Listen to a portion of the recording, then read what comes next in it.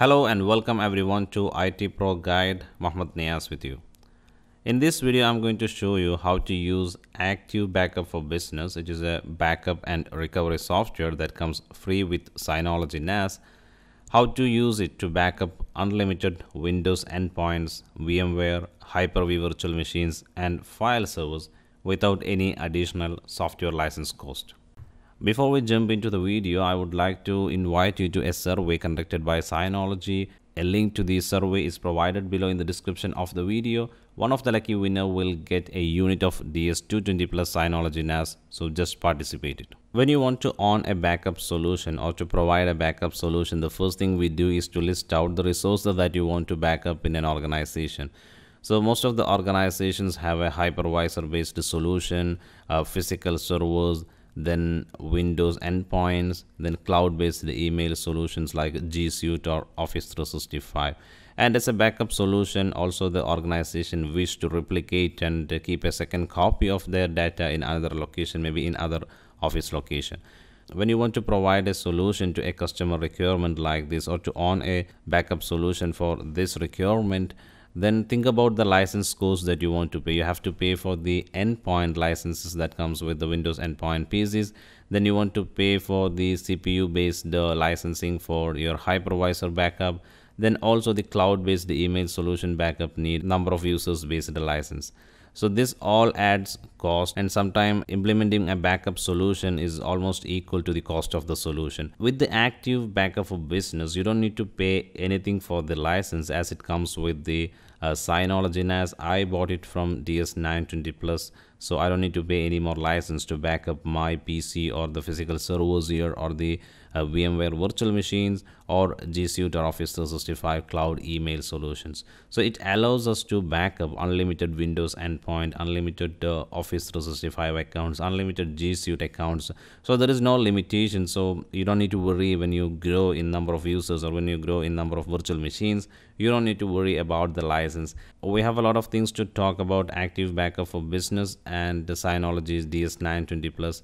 We will cover one by one in the coming videos. In this video, the scope is limited to Windows Endpoint backup, and in the coming video, we will see how to back up the VMware virtual machines, Hyper-V virtual machines, and how to back up 365 and G Suite also.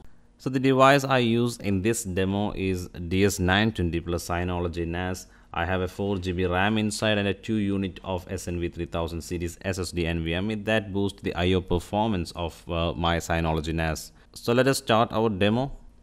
If you would like to know more about Active Backup for Business, you can come back to the Synology website and you can find Active Backup for Business. A link to these websites are provided below in the description, and you can see the Active Backup for Business provides solution for PC backup, then physical server, then file server, and also virtual machines in VMware and Hyper-V. And you can see the applied models here.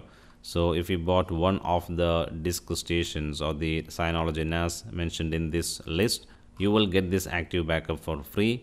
So then you can back up your entire organization. So it provides also a backup solution for Microsoft 365. It comes as an add-on in the disk station, and you can back up also G Suite using this. There is a live demo provided by Synology using the disk station manager DSM 6.2. So you can simply click on the try free now, and that will give you a 30 minutes free DSM 6.2 trial session. You can get familiarized before you bought a Synology NAS, and you can see like how it works and how you can use it, how it's gonna fit for your environment. Now the Synology NAS demo page has opened. Let's click on the packet manager. You can see Active Backup for Business. You can install the Active Backup. So it is very simple actually. And now the Active Backup for Business is done. If you click on this one, you can see it is running. So now if you click on the application, you will find Active Backup for Business, and that will open up the Active Backup. So you don't need to install an application on any machine. You don't need to find a space for this.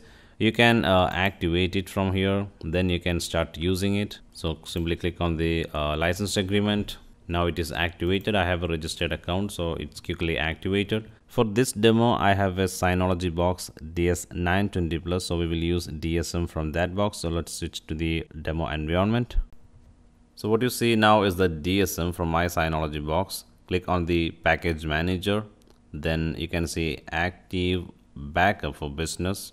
From the all packages, click on the install button and install it.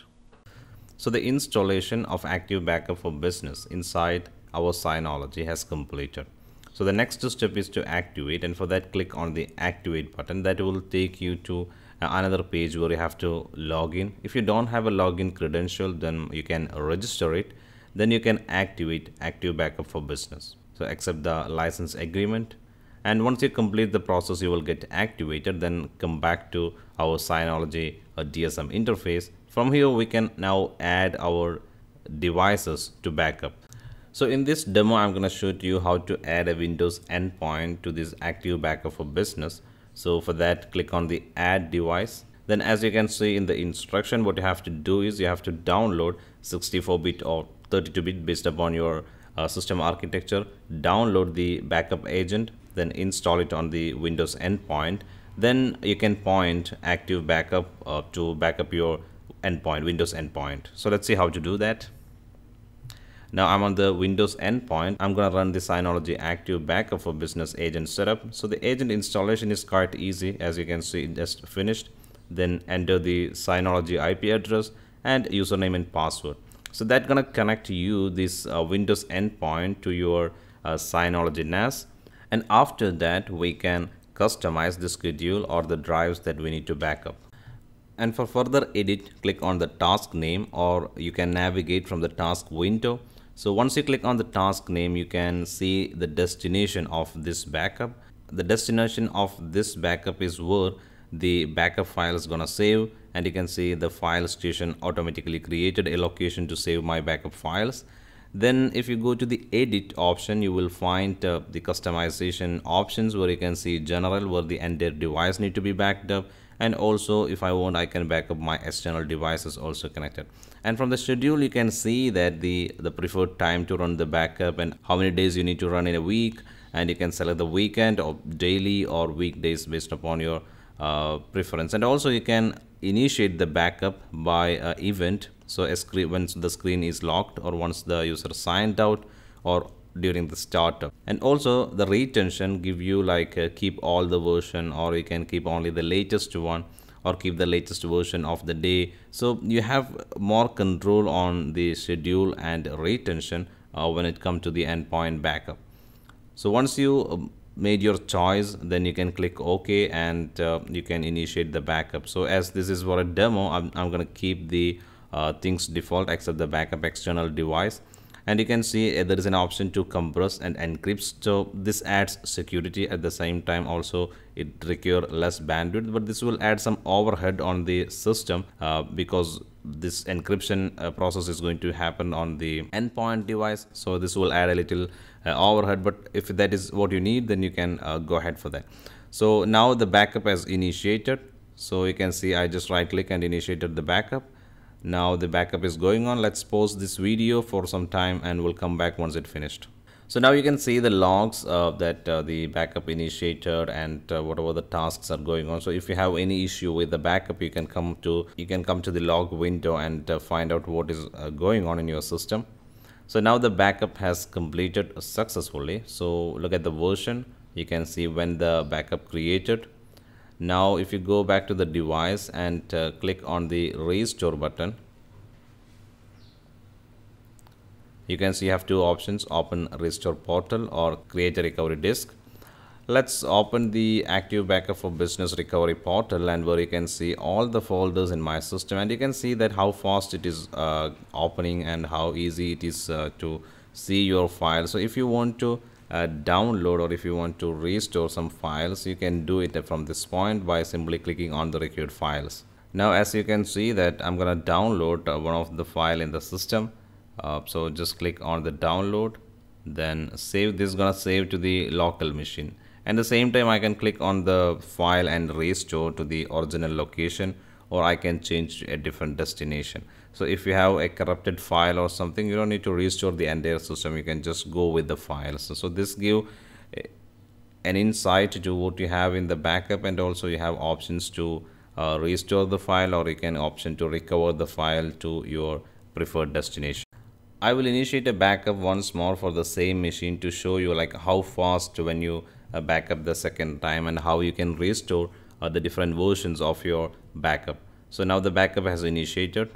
Now you can see that the second backup is completed with less than 1 minute and the transferred size is 500 MB only. So only changes are backed up, and this is gonna help you in terms of backup window, and also like you can initiate the backup, a full backup on the weekend, and on the working days you only need to go for an incremental backup like this, so you don't need to spend a huge backup window, and also this will reduce the amount of bandwidth that you need to spare in your organization. And you can see that the timeline gives me like what are the versions available and how far you are from the current time. So now if I go and try to recover one of the file from this machine, it will show me like the two versions are available and which version you want to restore it. So I can take the version I need from the timeline below, and I can go for the preferred time and the file which I need.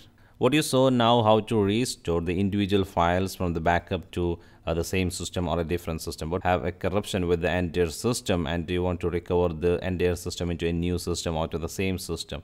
Then we use a recovery media so that we can create while the system is running. So once you have the recovery media, then you can boot the target system from the recovery media. Then we can recover what you have in your active backup to the target system. So let's see how to do that. So click on the restore portal, then from there click on create recovery media, then select Synology active backup for business recovery media creator. That will take you to download some files. So once you complete the download, extract it and run it from the machine that you already took the backup. So it will create a recovery media with all the drivers that you need necessary while recovering. So now I copied that recovery media creator to the endpoint, Windows endpoint. Then I'm going to initiate the recovery creation. I prefer to create ISO, and I have to give a location to store this ISO. Then click create. So this need Windows ADK, so you can download it, but you don't need to install the entire ADK files in this. You only need to select two options in this, accept the license agreement. Then you can see there are many choices by default selected. You don't need to go for all. You only need to select these two, that is Windows pre-installation environment, then deployment tools. So let's remove all other choices. Then click on the install button. Now the installation has completed, so we can click on the create button and create the recovery disk. Now the recovery media is ready. So it only took like 2 to 3 minutes to create a recovery media. So what you have to do whenever you create a Windows endpoint backup, you always create a recovery media also and store it somewhere in your disk station or some other place. So if something happened to your machine, you can boot with this recovery media and you can restore any backup that you have in your active backup. So as you can see now, I restarted the target PC and I boot from the recovery media. Now I just need to click next. I have DHCP, so the IP address it took automatically, otherwise I can configure it from the top right. So I just enter the IP address of my Synology NAS and enter my username and password. That's gonna connect this device with the Synology active backup recovery wizard to my Synology NAS, and I can see my machine, the backup which I took, and I have two versions. So once I click next, I have further choices like entire device restore or system volume restore or manually restore the specified volume. So if you click on the manually restore specified volume, you will find the volumes that are available in the machine. Based upon a version, you can recover only C drive or D drive or the drive that you only need. Otherwise, you can click on the entire device restore, then click next. That will also give you the choice to select the versions. Once you select your version and click next, it automatically maps the selected disks to your target disk volume, and you can simply click on the next button and that will initiate the recovery of your system. So that is all in this video. So we saw how to back up our Windows endpoint using active backup that comes with our Synology NAS, and I have that comes with Synology NAS. So you don't need to pay anything once you have a Synology NAS then you have active backup with you, and with that you can backup unlimited Windows endpoint. And also it allows you to backup Hyper-V virtual machines, VMware virtual machines, Office 365 mailboxes, and also G Suite mailboxes. So in the other video we will see how to backup this with how to backup using active backup, how to backup our Hyper-V virtual machines and VMware virtual machines using active backup. That is all in this video. Thank you for watching this video, and for more videos subscribe my YouTube channel.